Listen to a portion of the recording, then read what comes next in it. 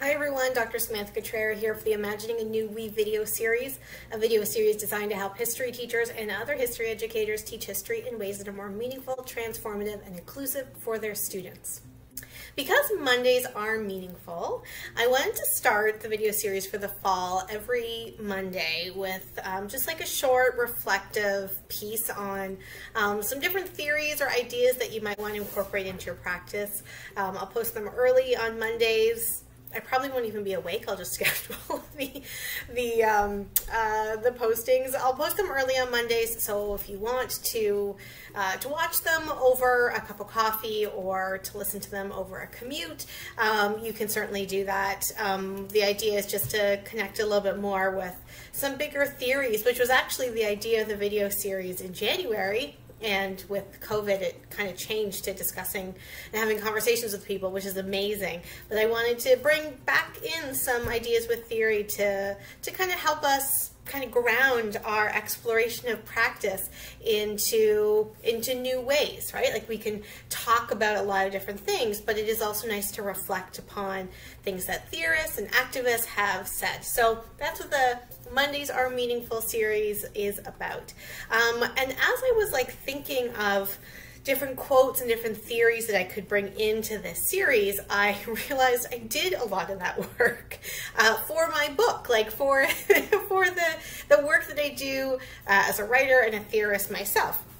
So my book, Transforming the Canadian History Classroom, Imagining a New We, will be out in September, early October. This is still a fake copy, but I'm so excited for it to come out. And I just thought rather than start kind of fresh, I'm going to pull quotes from there. Not my own quotes, but quotes from theorists that I have found really inspirational or thoughtful that I have incorporated into the book. So if you wanted to learn more about it or read more about it, you can use my book as well as go to the original source themselves. Now, it is a stressful start of the school year, which is the most redundant statement of the year. And through all of August, I took a little bit of a break from being active on Twitter, but I kind of hovered around some of the conversations. And, you know, I don't even know how to suggest that we start teaching and learning this year because we're all coming into such different environments than we know, but also different environments from each other, right? So even if you're in the same school board, two schools might have a completely different experience, two classes might have a completely different experience, two teachers in the same grade in the same class might have a different experience because of what their own home lives are. So I've been really thinking about like, like what's a way to start in thinking about this work that's kind of, you know, big and encapsulating of what we're going through. And I couldn't think of anything. And I also just thought that's not useful because everyone is coming at it from such different places that it's not useful to have some sort of like big overarching, like, this is how we get through together. So instead, what I was thinking of was like, the theories that guide my own practice and the theories that I often think of when I am in teaching and learning situations from a range of different ages, from K all the way up to higher education and professional development.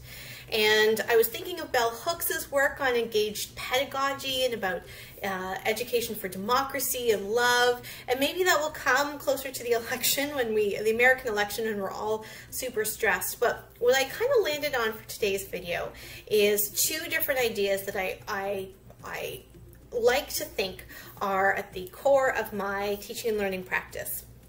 And that is the concept of unconditional education, and the other one is the concept of invitational education.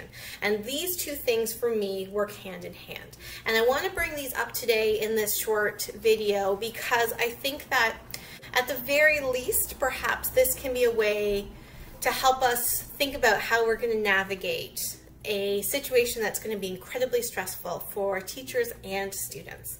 So unconditional education, which comes from a 2005 article by Kohn, he writes that, like, as educators, we need to ensure our education is unconditional. That if a student is misbehaving in a class on Monday, that when they come into class on Tuesday, we smile, we say hello, and we are there to support their education. That we are there unconditionally This is an unconditional space to learn from, that students will know what to expect when they come to our classes, be that virtual or in person, and that they will know that there are always invitations to learn. And I'll get to that invitation part in a second. But I'm going to just use an example for this unconditional education. And to be honest, when I was first introduced to it, by an educator by the name of Barry Bennett, who used to work at OISE and whose work is really the foundation of so much of my pedagogical work. When I was first introduced to it, I was like, well, why do when students are like disrespecting me? Like I need to ensure that they know the next day that they can't do that. And of course, but I can still treat the learning space as unconditional. So an example from not too long ago, I was teaching a class, it was a college class, and there was a student that I suspected may have been very liberal in borrowing from other sources to write her own work. And I emailed the student and I had said, can you send me your notes for this? And the student was like really, really defensive right off the bat and just like shot back these emails. What are you doing? What are you asking for? Blah, blah, blah. And I just felt like, I mean, the response in and of itself, but the reaction was really, really rude. And I was like really upset. I had to go for a walk. I had to calm down. And then when I saw the student the next time, when we had a one-on-one meeting, like big smile, big hello, let's start learning.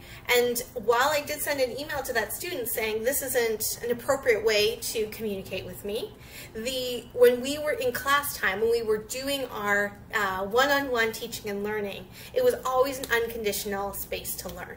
When that student apologized for overreacting on something, when they were working with me on learning what plagiarism actually is, we were always coming to a space that we were going to teach and learn together. And it wasn't a space where I was going to reprimand the student. Like the student knew what to expect when they came to me.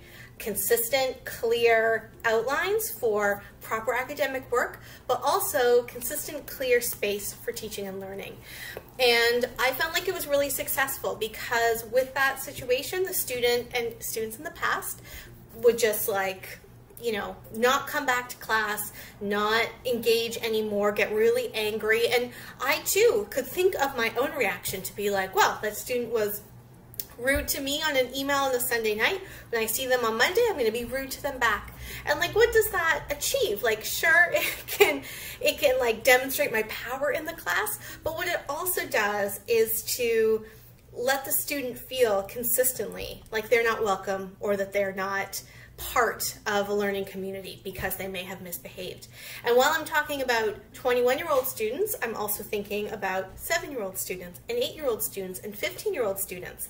And I had read this like tweet, I'm sorry I'm not citing it correctly, about someone that said, you know, every time this summer when my 8-year-old misbehaved, I just remembered that there was a day in March where I picked him up from school and he didn't see his school or his friends again for months.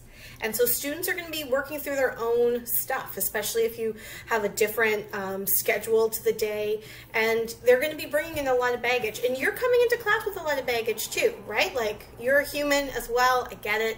And so being unconditional, like, this is the space for teaching and learning. We all can have bad days. I can have a bad day, you can have a bad day, but at the end of the day, like, we're all humans together in this space. We're here to teach and learn. Some days will be easier than others, but like, this is the space that we should know what we're going to expect. And so that's why I love this notion of unconditional education. But I pair it with this notion of invitational education that was discussed by Purkey and Novak in 1998. And I love this notion of invitational education. And if you've read any of my work, if you have watched any of the videos, you know I use the word invite a lot, and it really comes from this notion of invitational education. That everything that we do, that we say, that we do with our bodies, that our classrooms look like, that our halls look like, that our school structures look like, should all be an invitation for students to learn. To say, you are welcome here to learn. And when I have found, and I wrote this in the book, when it's a skateboard, I don't know if you can hear that going by. I wrote this in the book, that I found when students are being resistant, when they're not getting it, when they're not doing it, when they're being rude, they are not taking the invitations I'm offering. Like, they're not saying, oh, that's a party I want to go to, for example. They are saying, no, this is not right for me. This is not something I want to engage in. And so as an educator, I understand my work is constantly understanding the dynamics of the people in the room, in the space, to be able to think about how can I invite these people, these young people, to learn with me, to learn from me, to teach me a variety of different things. And so these invitations are through my comportment, through smiling, making eye contact, learning people's names, but it's also about ensuring there's culturally responsive curriculum.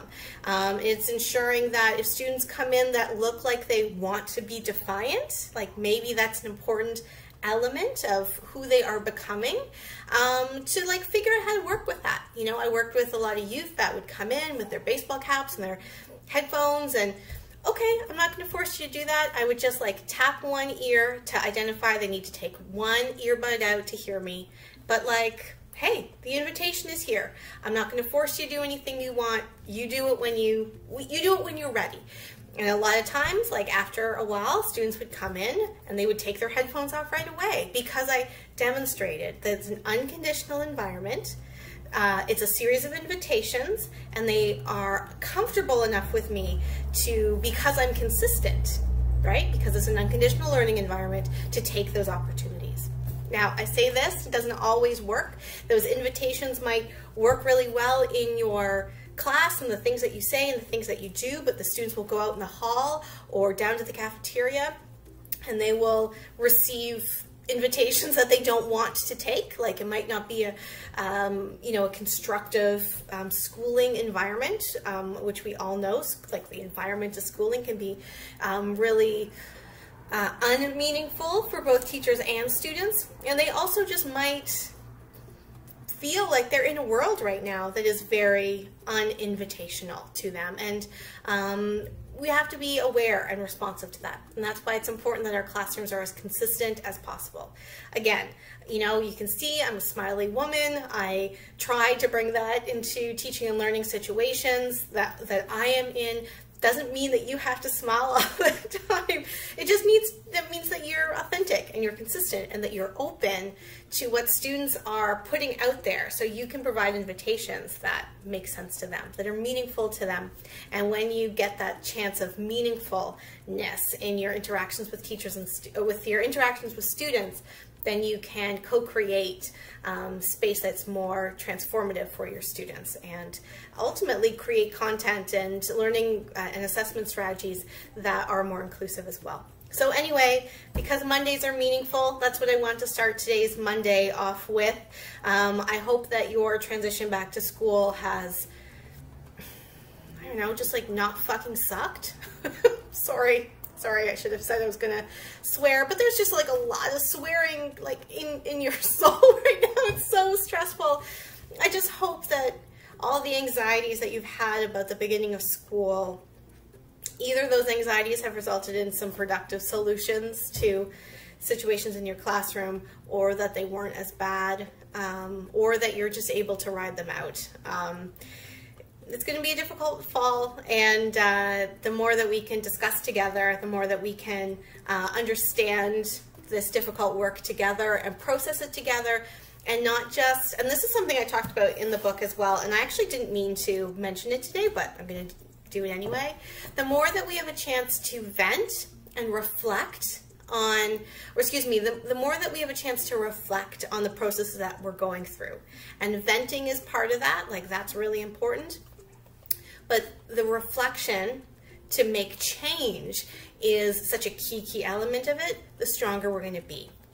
The problem, though, sometimes is that venting can go to complaining, or what one teacher called bitching, where we just don't see any way out. There's just no solutions. And so we need to take our venting, which again is healthy and important in our difficult, stressful work, and move it towards reflection, which is allowing us to think about how this difficult situation can be better. So anyway, I'll talk maybe more about that in the coming weeks. Have a really great week, everyone. And I hope you like the other videos for the Pandemic Pedagogy and Source Saturdays videos that are going to come this week and weeks to come. All right, have a great week.